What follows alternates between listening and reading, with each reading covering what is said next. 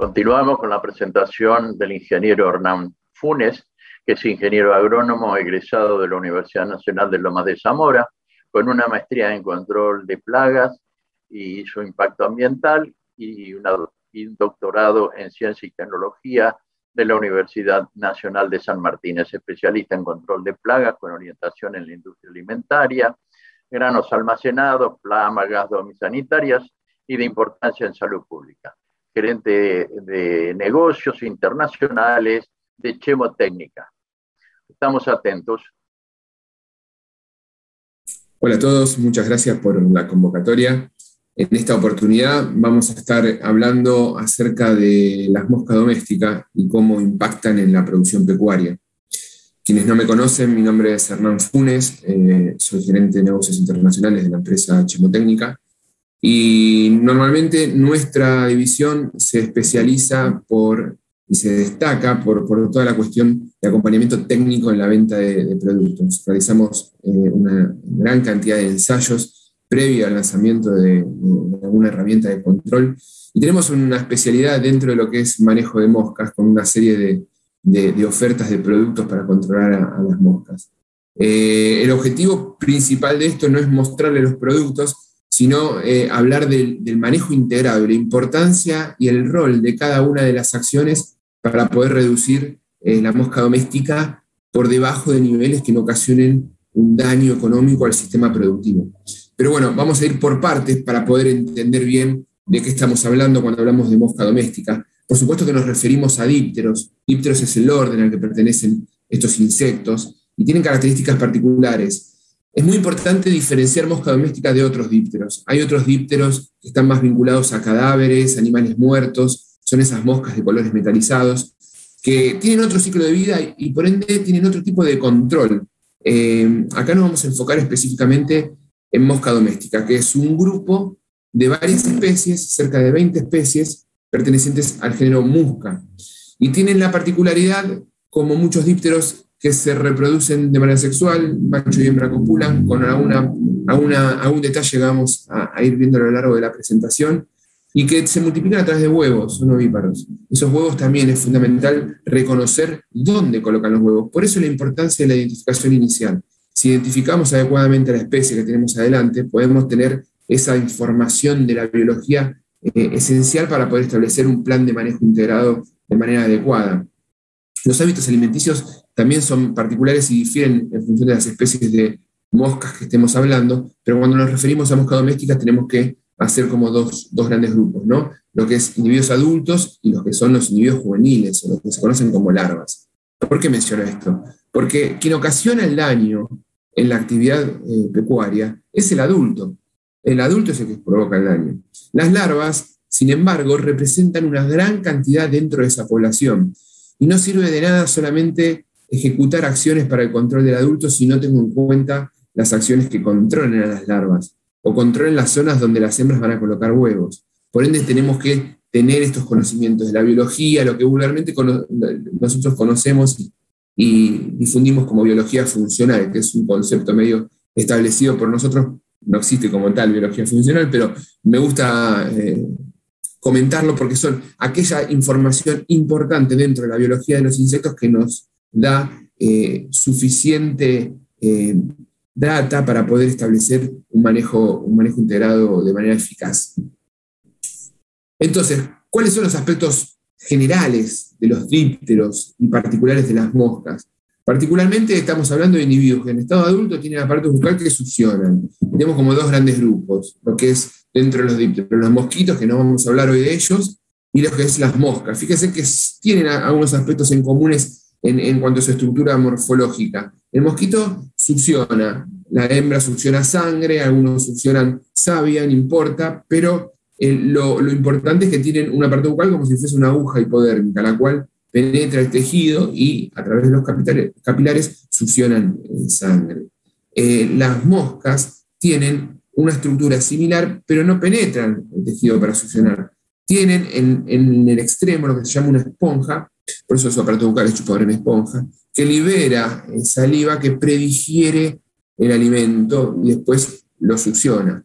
La mosca se posa en diferentes lugares y producto de esta alimentación, de los hábitos que tienen en posarse desde deyecciones, alimentos, animales, etcétera, etcétera, traslada un montón de microorganismos. Esta acción de regurgitar también hace que sean una gran fuente de contaminación, amén de que libera sus propias deyecciones cuando se alimenta. Por ende vamos a tener ahí otro punto de contaminación a considerar. Son especies que se destacan porque son dípteros, tienen 2 alas. La mayoría de los insectos, cuando describimos el estado adulto, poseen 2 pares, o sea, 4 alas. El segundo par de alas de las moscas, y esto es algo fundamental para un aspecto biológico que vamos a ver más adelante, está transformado, modificado, lo que se conoce como alterio y balancín. Ustedes me dirán, bueno, pero eso no es una mosca. Claro que no es una mosca, eso es una especie de insecto que se denomina vulgarmente típula, y se caracteriza porque se ve muy bien el balancín. Pongo esta foto para que se pueda identificar esta característica general de todo el orden.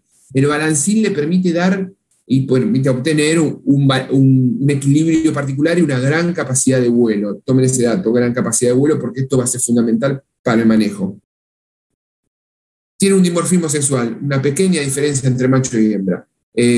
No es esto aplicable a todos los dípteros, sí para muchas especies de mosca, y esa diferencia tiene que ver con el distanciamiento, la posición de los ojos. En el caso de los machos están juntitos, los ojos compuestos, ¿no? Porque los insectos tienen ojos compuestos y ojos simples. Fíjense, acá se ve bien los ojos compuestos y los ojos simples se ven ahí arriba. Los ojos compuestos cuando están unidos se denominan holópticos, cuando están separados por una especie de frente se denominan dicópticos. Esta es una forma de poder diferenciar machos y hembras, y es una simple manera de poder realizar un sexado. De todos modos, el sex ratio de esta plaga es 1:1, o sea, uno podría estar hablando de que por una cantidad de insectos que cuenta, la mitad son hembras y la mitad son machos. También un dato fundamental para lo que son las técnicas de monitoreo, ya sea por captura de trampas adhesivas o por captura de trampas con estos conos de one way, que ya les voy a explicar qué es. Los ojos grandes, compuestos, que ocupan casi todo el tagma cefálico, toda la cabeza, son un indicador de que también son buenos voladores. Tienen patas ambulatorias con algunas almohadillas en sus extremos que les permiten poder posarse en superficies verticales. Otro dato fundamental, identificar esas superficies, porque tienen sitios de reposo, sitios donde van a descansar después de alimentarse y sitios de refugio en los momentos de mayor insolación. Lugares claves para identificar, para poder hacer ahí tratamientos residuales. No tiene un ovipositor expuesto, que es lo último que apareció en esa filmina, sin embargo coloca huevos atrás del ano, y tiene un montón de estructuras sensoriales alrededor del ano que le permiten detectar cierto grado de humedad en ese lugar. Humedad que es fundamental para que coloque huevos. ¿Por qué? Porque de esos huevos nacen las larvas. Y si no hay humedad y materia orgánica, las larvas no pueden obtener su alimento. Pero vamos concretamente a hablar de las especies. ¿Qué hablamos cuando hablamos de mosca doméstica? Básicamente es el nombre vulgar de cerca de 25 especies pertenecientes al género Mosca. ¿Y cómo identifico yo una mosca doméstica y cómo la diferencio de otras moscas? La mayoría de nosotros conocemos a las moscas, pero puede haber algún punto de confusión. En ese sentido, tenemos que tener en cuenta que la mosca doméstica tiene en el tórax unas 4 fajas bien características. Después puede haber, en función de la especie que estemos hablando, alguna pequeña variación respecto a la tonalidad de los ojos, al color de la pilosidad del abdomen, etcétera, etcétera. Pero en líneas generales, esa pilosidad va a ir rondando del color grisáceo negro a un amarillento, en función de la especie que estemos hablando. Recordemos, son 25 especies dentro del género Mosca. El color, el tamaño lo conocen todos, la iridiscencia de los ojos tiende a ser rojiza, a un poco más apagada, dependiendo de la especie, pero es una especie que se mueve mucho y está constantemente activa, y es muy activa durante el día. Tiene una gran capacidad de adaptación. Y esa gran capacidad de adaptación depende mucho de la temperatura. Los ciclos de vida, el ciclo biológico, influye y varía muchísimo en función de las temperaturas. Cuando hablamos de temperaturas óptimas para lo que es manejo de moscas, nos referimos a temperaturas por encima de los 30 grados. 35 grados para ser preciso. Pero también es cierto que ya por encima de los 30 grados o cerca de los 28, 27 grados ya vemos una actividad enorme de moscas.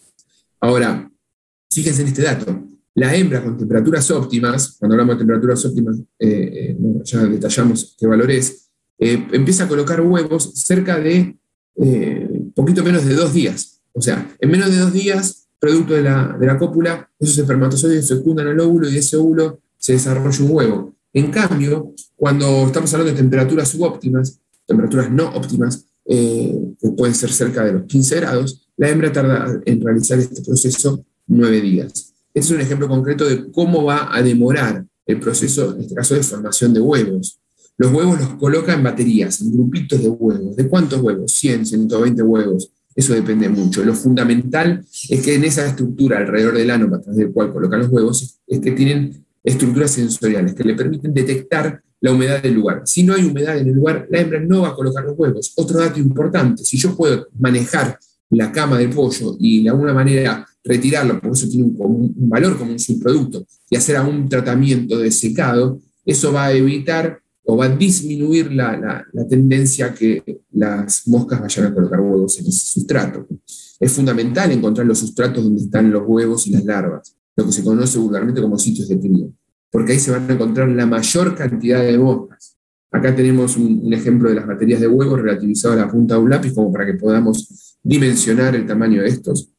Y a veces puede pasar que, por ejemplo, en las camas de los galpones de parrilleros se pueden generar ciertas costras que, producto de ello, aparecen como una especie de microclima debajo. Y hay cierto grado de humedad y demás. Superficialmente se ve seco, pero cuando uno levanta esas costritas puede encontrar humedad y materia orgánica, y las hembras se meten ahí y colocan huevos ahí abajo.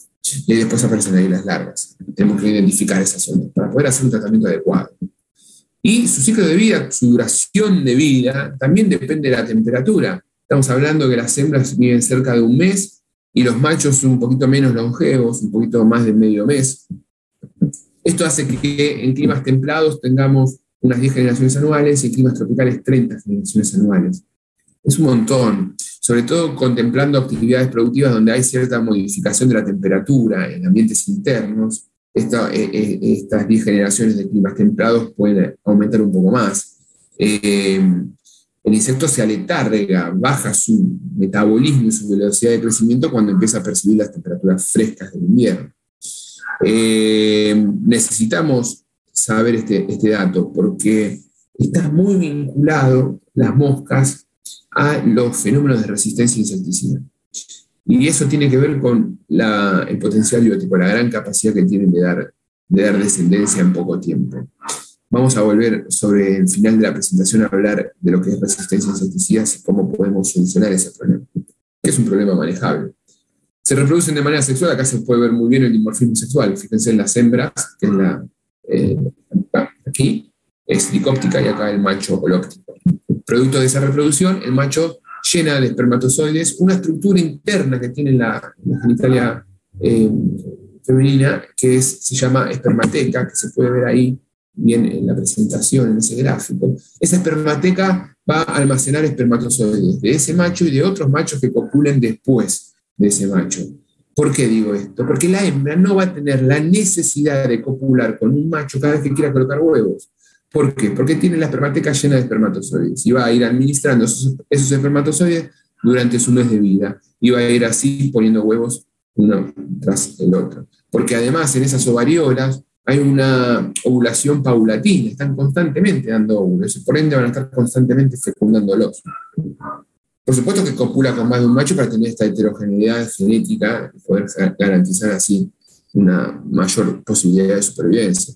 Fíjense en este dato. Cerca de 18 horas después de salir de la pupa, no todos estamos conscientes de qué significa esto, o sea, el insecto tiene una forma de larva en pupa y hace una metamorfosis, destruye todos los tejidos viejos y forman tejidos completamente nuevos, completamente diferentes. Producto de esa transformación hay un gasto energético enorme, pero aún así la hembra después de 18 horas, perdón, el macho después de 18 horas ya está listo para copular, ya hizo toda la espermatogénesis, y la hembra es mucho más precoz, en 2 horas ya está lista para ser apareada. O sea, tiene una capacidad reproductiva enorme. El ovipositor dijimos que lo extiende, producto de esta extensión permite colocar huevos en zonas húmedas donde haya determinado contenido de materia orgánica, y eso es clave porque la materia orgánica y la humedad va a hacer que crezcan microorganismos como levaduras, bacterias, que son lo que van a nutrir a esa larva que van a hacer de ese huevo. Si la hembra no percibe que hay humedad en ese lugar, no coloca huevos porque sabe que la larva no va a poder sobrevivir. Acá vemos una hembra colocando huevos, esto en el ano, más fotos de huevos. Los huevos son pequeños, de 1 a 1.2 milímetros de largo, los colocan baterías, ya lo hablamos, hace varias puestas de baterías.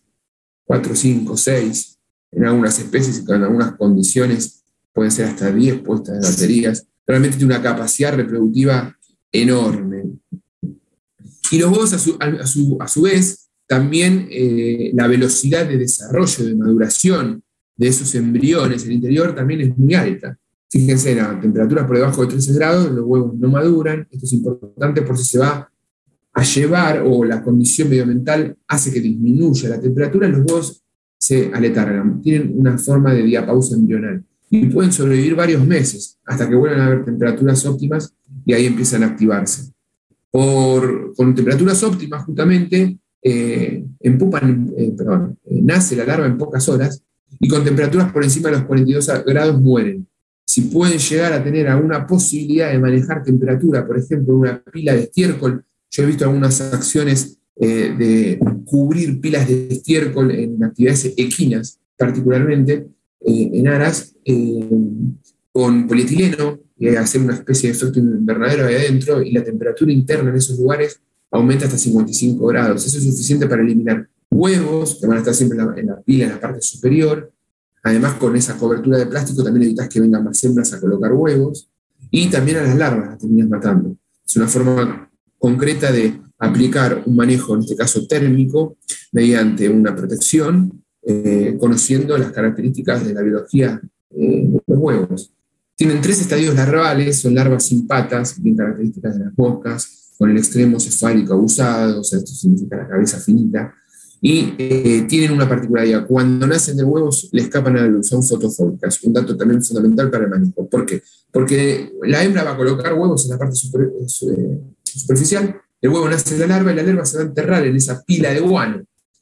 Si uno aplica un larvicida, lo va a aplicar de manera superficial en esa pila de guano debajo, por ejemplo, de la jaula del ponedor. Ahora bien, ¿va a llegar ese IGR a las larvas chiquitas que recién nacieron cuando éstas se entierran porque le escapan a la luz? Y la respuesta es no. Pero tenemos que nosotros conocer esto como para aplicar un IGR que tenga una residualidad tal que le permita después esa larva, cuando llega a larva 3, pierde esa sensibilidad a la luz, ¿no? Entonces se va a la superficie a empupar, porque empupan la superficie, porque tampoco son tontos los insectos, porque si empupasen en el centro de esa pila de guano, después el adulto lo puede salir. Entonces se vuelven más afín a la luz cuando son larvas grandes, y ahí quedan y toman exposición al activo. Por eso cuando aplicamos larvicidas es fundamental que sea un larvicida residual, porque si no vamos a tener que hacer repeticiones, porque va a ser ineficiente. ¿Puede el producto entrar al huevo? ¿Puede haber productos ovicidas? Y la respuesta es ni. Puede llegar a haber algún desarrollo puntual, de hecho hay algunos específicos, pero en líneas generales los huevos tienen una cobertura de corium, que es como una especie de la cáscara de huevo de los insectos, que le permite una constitución lipídica, y además entre el embrión y el corium hay una capa de aire. Todo eso actúa como aislante para evitar la deshidratación. Uno cuando aplica, lo que más tiene en la mezcla que está aplicando es agua. Entonces, la polaridad de esa mezcla es más parecida al agua que al aceite. Si nosotros queremos atravesar una partícula protectora de un huevo que tiene una constitución más parecida al aceite, a las grasas que al agua, va a ser difícil. Por eso es que muchas veces se venden productos como la herbicida, pero en realidad son productos residuales que permiten que el activo esté disponible para cuando de ese huevo eclosione la larva. La larva que va a tardar en eclosionar un periodo de tiempo determinado, que puede ser muy corto, 4 días, por ejemplo, con temperaturas óptimas, o pueden extenderse hasta casi un mes con temperaturas no óptimas. Después de esos 3 estadios larvales, la larva empupa. Empupa en este tipo de pupa, tipo barrilito, lo que se llama cuartacta, el cual le permite, y también nos permite a nosotros agrupar, e incluso si vemos a la pupa vacía, saber a qué suborden pertenece, porque si recordamos la clasificación de los dípteros, había 3 tipos de subórdenes y tienen que ver también con la forma en que eclosionan de las pupas. En el caso de las pupas de las moscas, eclosionan de esta manera, con una tapita en el extremo. Y eso es porque tienen en la cabeza una estructura, llaman cuchillo, que se infla y le permite esta apertura. Entonces uno va a ver la pupa vacía con la tapita levantada. ¿Se entiende?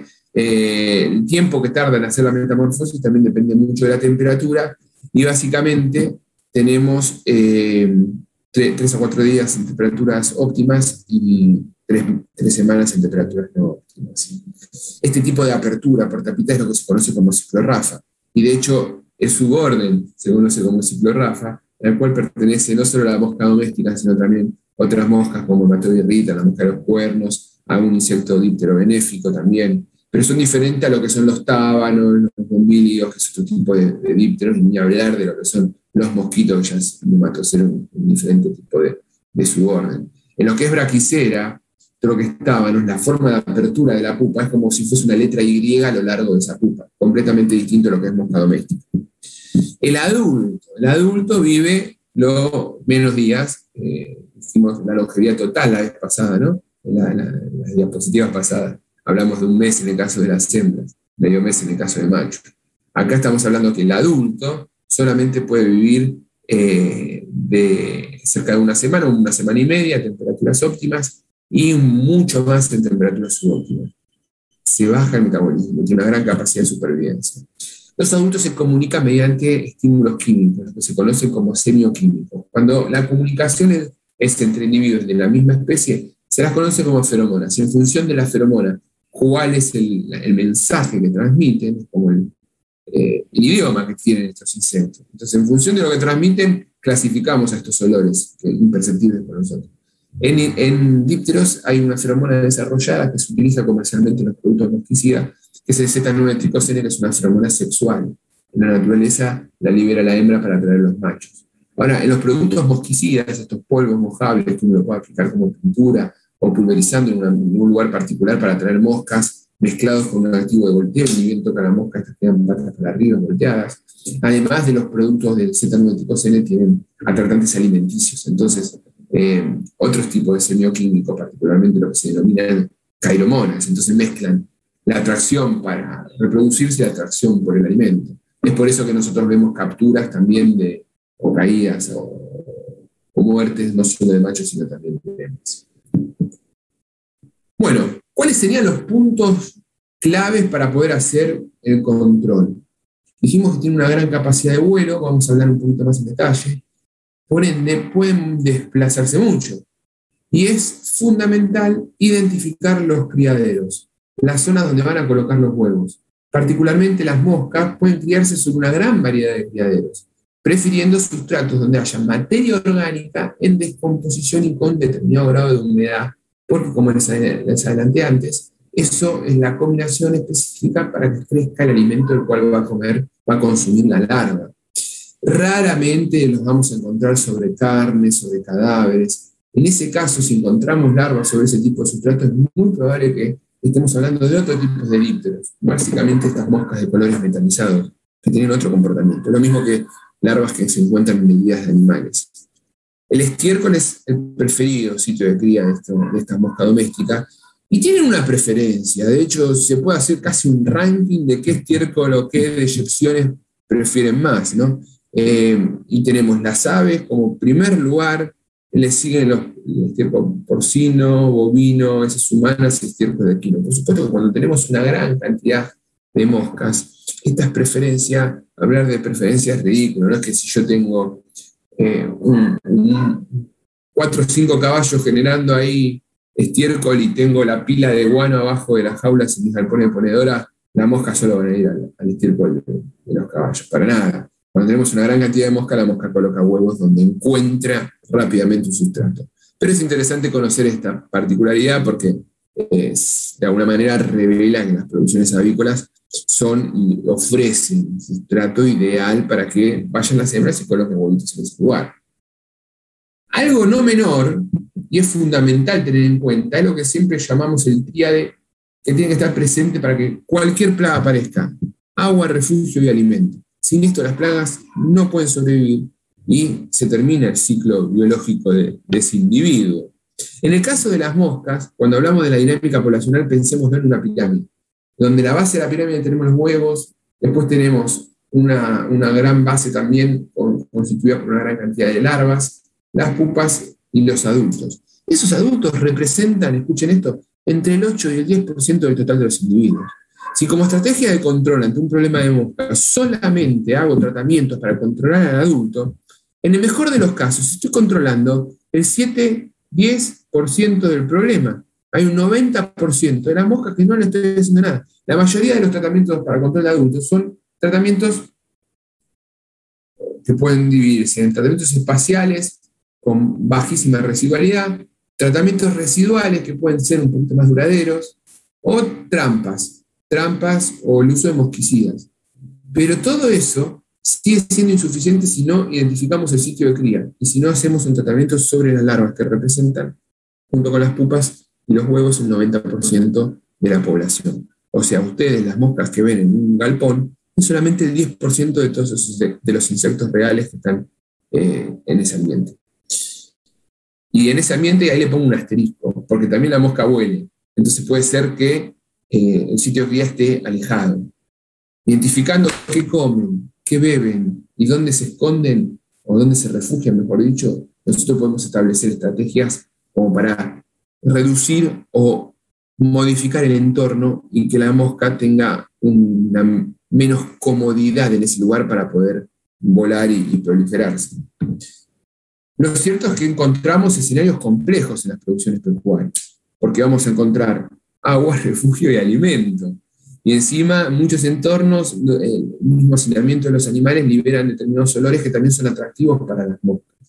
Las moscas generan un daño sobre el animal estresándolo, haciendo que tenga un menor aumento de peso vivo promedio, o menor promedio de huevo, puesta de huevo, o produce un cambio en el comportamiento como picoteo, y también está asociado con enfermedades la presencia de estas especies de plagas, porque muchas enfermedades se producen por estas alteraciones en el comportamiento y también porque acarrean determinadas bacterias, microorganismos o bacterias, hongos, que pueden provocar algunas enfermedades en las aves. Una pregunta que siempre nos hacemos ¿es un problema de las producciones pecuarias? ¿No? ¿Y esto afecta a la zona rural solamente o a la zona urbana? Dijimos que vuelan mucho, y la capacidad de vuelo que tiene una mosca normal puede ser de 4 a 6 kilómetros. Hay registros bibliográficos que hablan que una mosca puede llegar a ser registrado vuelos de hasta 32 kilómetros. Es un montón. Entonces ustedes pueden hacer un tratamiento en su planta, pero puede haber una planta en 5 o 6 kilómetros a la redonda que puede estar proveyendo de moscas domésticas. Entonces, es fundamental entender que la solución a este problema, como siempre digo, es simple y compleja, porque necesitamos integrar conocimientos, hacer una fuerte dedicación de tiempo en la inspección para identificar los sitios de cría, los sitios donde se alimentan los adultos, los sitios de reposo, y generar un manejo integrado de moscas. El manejo integrado de moscas consiste en llevar a cabo una serie de acciones que en su conjunto van a ser mucho más efectivas que aplicadas de manera individual. Desde uso de herbicidas, uso de trampas, uso de modificación de adulticidas, modificaciones del entorno para reducir la oferta alimenticia, la oferta de refugios y técnicas de exclusión. A veces, en algunos ámbitos, se requiere incluso la colaboración de otros colegas o de otros establecimientos, y hasta muchas veces eso puede ser y debe ser regulado de alguna manera mediante algún organismo de autoridad local, como para que puedan hacer un control integrado en toda una gran zona, por esta capacidad de vuelo que tienen las moscas. Dijimos que transmiten un montón de enfermedades, básicamente hay un registro de más de 65 enfermedades que pueden ocasionar en el hombre, y afectan significativamente a la economía de una actividad pecuaria. En líneas generales y en promedio estamos hablando de que infestaciones de moscas pueden afectar hasta un 10% en la tasa de crecimiento. Por ende, muchas veces se subestima el impacto negativo que puede tener esta especie sobre la actividad productiva, pero contemplemos este valor porque realmente es un valor significativo. Y por supuesto que las acciones de control son mucho más económicas que la pérdida que podrían llegar a ocasionar. Típico sitio de cría, donde encontramos no solo guano, sino también huevos rotos, plumas, incluso algún animal muerto ya descompuesto. Son activas durante el día, durante la noche descansan, en los momentos de mayor insolación, como el mediodía, buscan zonas con sombras, zonas que hay que identificarlas. Eso es lo que yo les mencionaba, las zonas de reposo. En esos lugares hay que hacer aplicaciones de productos residuales. ¿Qué es un producto residual? Un producto que dura un tiempo. Entonces, ¿cómo se puede buscar esa residualidad? Básicamente con el tipo de formulación. Son muy residuales los productos de las suspensiones concentradas, lo que se conocen como floables, o los microencapsulados. Enfocar ese tipo de formulado para las aplicaciones residuales en esos lugares. ¿Qué ingredientes activos? Piretroides. O piretroides con algún sinergizante como un glutóxido de piperonilo con el tema de la resistencia, que ahora les voy a detallar. Podemos utilizar otros, en líneas generales son los que más se utilizan. Puede haber alguna mezcla de algún fosforado permitido. Tenemos que también tener en cuenta que todos los productos que tenemos que aplicar en una actividad pecuaria tienen que encontrarse dentro del marco legal y tienen que tener su certificado de SENASA que habilite el uso del producto en ese ámbito. Y después, cuando hablamos del tratamiento del adulto, más allá de los tratamientos residuales que acabo de describir, nos podemos enfocar en tratamientos espaciales. Ahí sí buscamos generar una gota más chica. Por ahí podemos salir de los floables o no, pero podemos ya volcarnos en concentrados emulsionables, es otro tipo de formulado. Concentrados emulsionables también, para los activos a base de piretroides, con algún sinergizante o alguna mezcla con, ¿por qué no?, algún IGR, porque esa gota chiquitita, cuando está en el aire, va a tener efecto herbicida, pero cuando toca el sitio de cría, va a tener un efecto herbicida. Ojo, qué productos se utilizan en lugares donde hay animales. Se puede hacer tratamientos en lugares donde hay animales, pero preferentemente piretroides que carezcan del grupo ciano, lo que llaman los cianopiretroides, son productos que generan mucha irritación. A veces un mal piretroide, el uso de un mal piretroide en un ambiente también puede generar irritación en las aves, y eso puede ser contraproducente. Es necesario considerar y contemplar en ese sentido la elección del activo, sobre todo por esos tratamientos espaciales. Un ejemplo de ello puede ser la permetrina, como una buena alternativa. Vamos a requerir hacer aplicaciones frecuentes. ¿Por qué? Porque va a haber una fuente de larvas que van a estar constantemente proveyendo de moscas adultas. Entonces necesitamos, además de los tratamientos de los adultos, hacer tratamientos sobre las larvas. El tratamiento de los adultos lo podemos hacer por tratamientos espaciales, por tratamientos residuales y también por aplicación de mosquicidas. La aplicación de mosquicidas son estos polvos mojables que los podemos aplicar pulverizando o pintando determinadas superficies, y como tienen feromonas y tienen cairomonas, atraen los insectos hacia esa superficie y cuando las tocan se mueven. Es importante poner en lugares alejados del sitio productivo.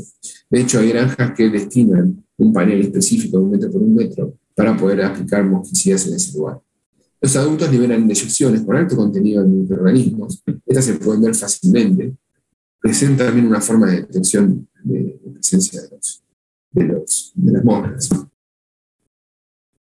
Los lugares de descanso, como un dato para sumar, no suelen ser muy altos. Normalmente están a 2 metros o mucho 2,5 metros. Y sí, siempre están escapándose al sol en el momento de mayor insolación. Por eso suelen estar dentro de los galpones, en las estructuras mismas de las jaulas. Fíjense ahí en esta foto. En ámbitos externos también.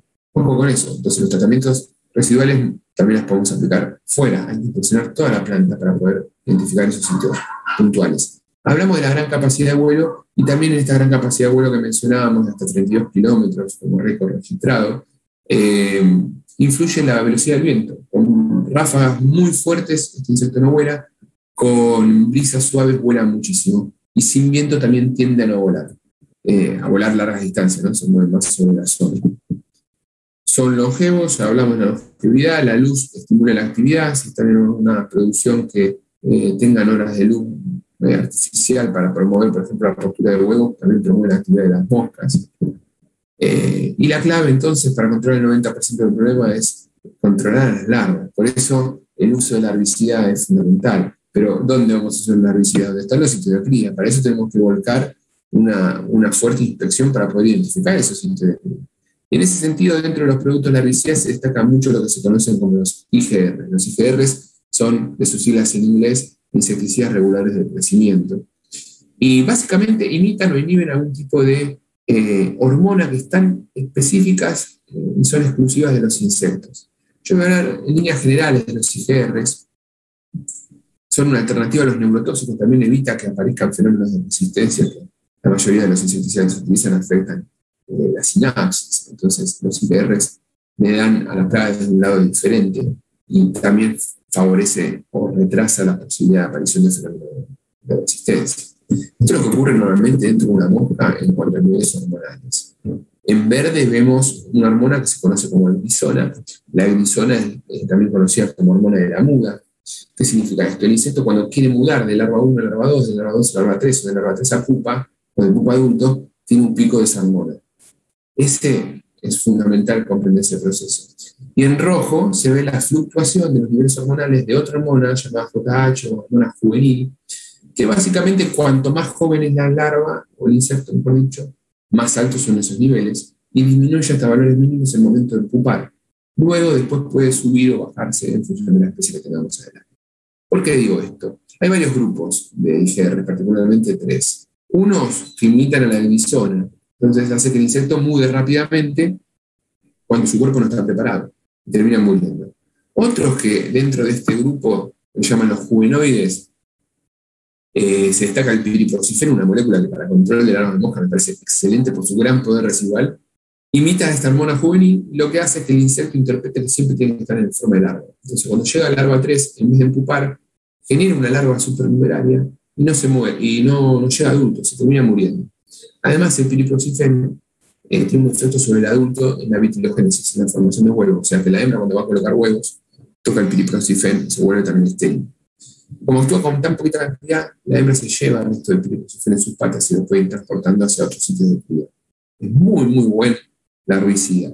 El gran problema, si se quiere, es que tardan en actuar. Ustedes van a aplicar piriproxifeno sobre una masa de guano, sobre una pila de guano, pero probablemente cuando se retiren del lugar, las larvas sigan activas, no se hayan muerto, porque tardan en morir más o menos una semana, un poquito más. Pero sí que tranquilos que esa nunca va a llegar a adulto.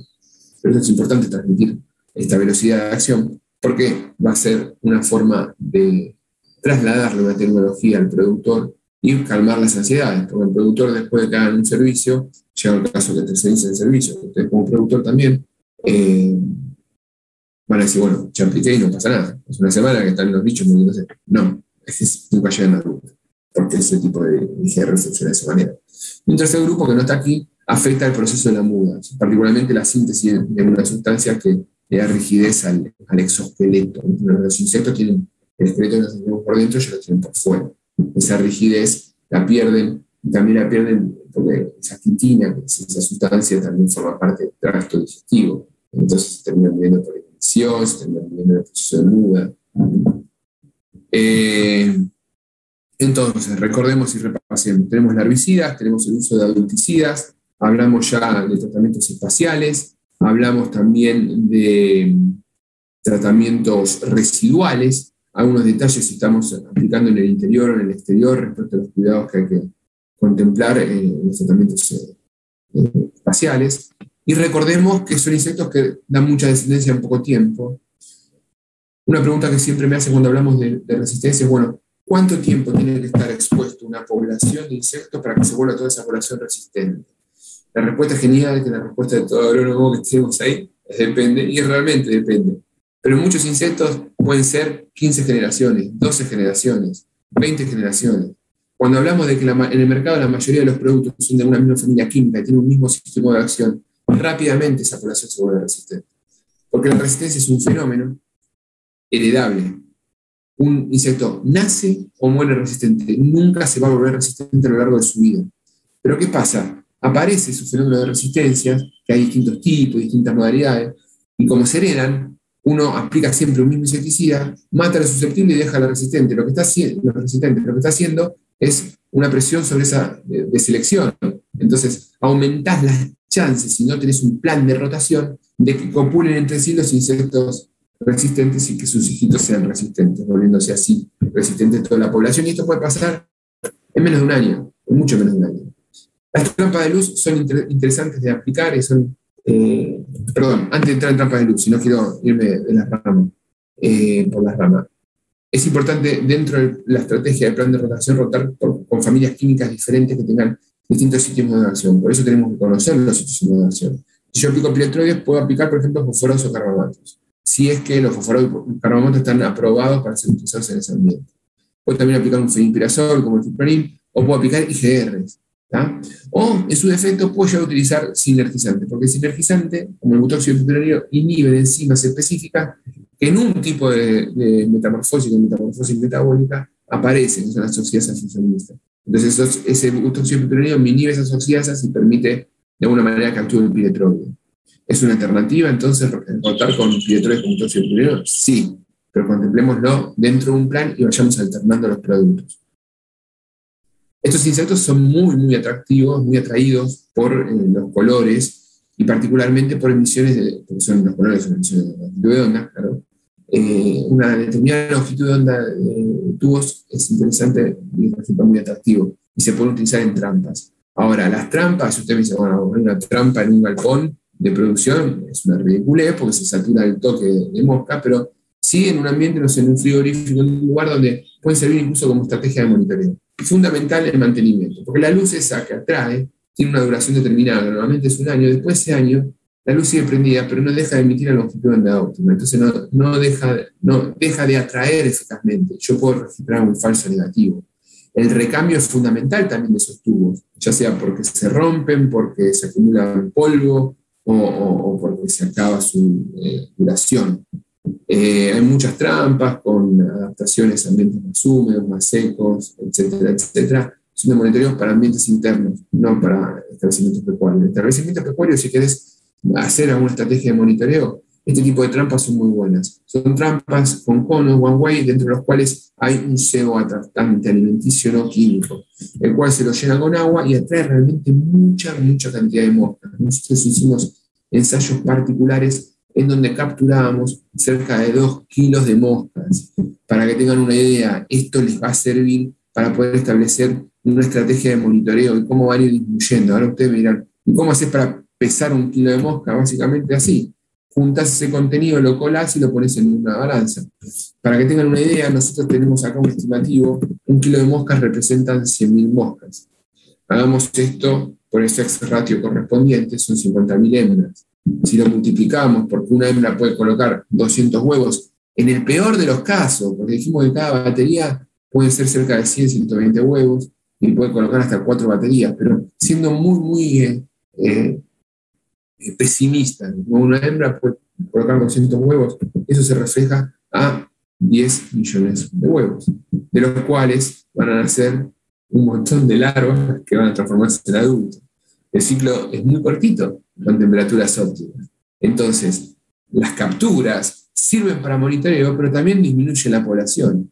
Estas trampas las podés colocar cada 10 o 15 metros en el perímetro externo del establecimiento y te permite establecer una dinámica poblacional de las moscas, ver cómo va evolucionando los tratamientos complementarios que te mencioné, el herbicida, los adulticidas espaciales, los residuales, los mosquicidas, y también una reducción por una simple retiro de una gran cantidad de moscas en ese lugar. Bueno, muchas gracias, espero que les haya sido de utilidad y los espero en la mesa redonda para responder sus preguntas. Gracias.